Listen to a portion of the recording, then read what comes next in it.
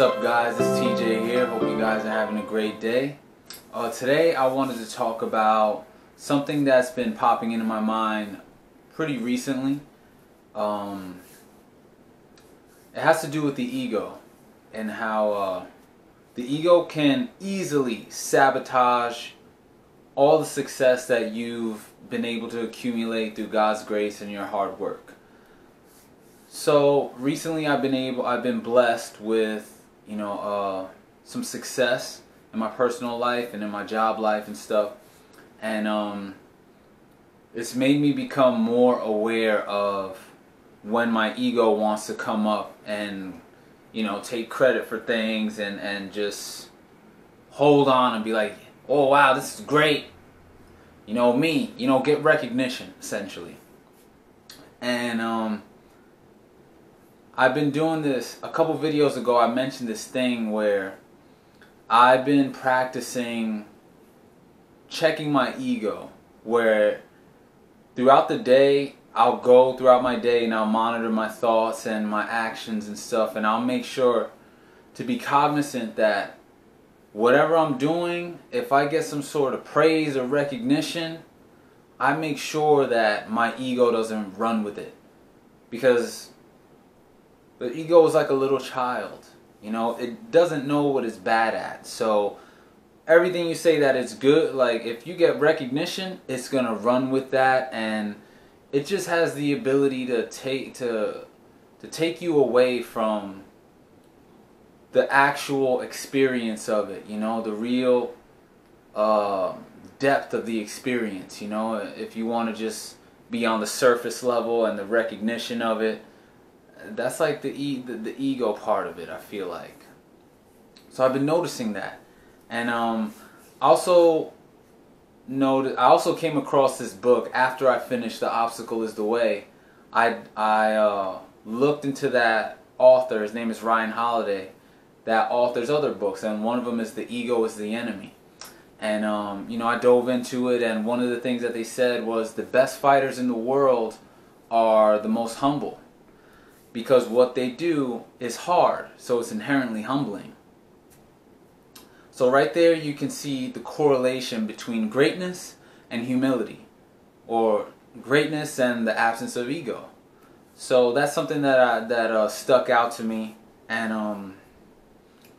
I wanted to just instill along with this practice of checking my ego at the door, with my experiences. And one way that I like to combat the ego is to just say, no, I'm a student. I'm a student.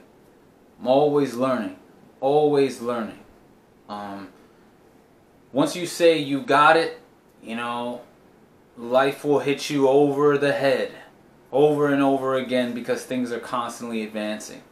So if you allow yourself to be a universal learner and constantly in a state of learning, it takes you out of that this is my experience, I did this, I'm great because I did this. It's not about recognition. It's not. It's not.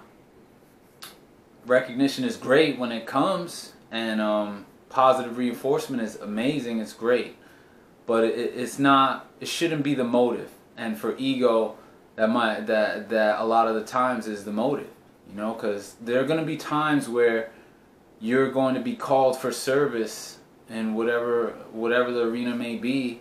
That's not going to be the popular decision. It's not. You're going to be disliked by some. You might be even hated by some, called names, and cursed and all this stuff.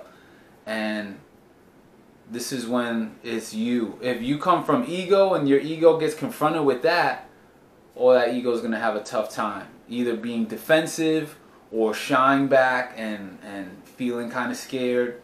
If you are yourself and you've been able to check your ego, you'll be able to stand tall during those moments, because what you're doing is the right thing, even if it's not the most popular. So yeah, I've just been mindful of catching my ego whenever it wants to interject into my experience. and, you know, just take credit for an experience, or take credit for some sort of praise or recognition or good fortune that has come my way. You know, it's much better to be at the subtle, humble end of reception.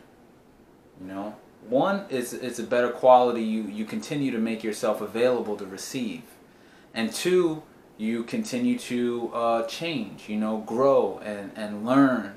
Like I said, being a student, you know, the ego will shut the door. Like, the ego has the capacity to shut the door on what you've been learning.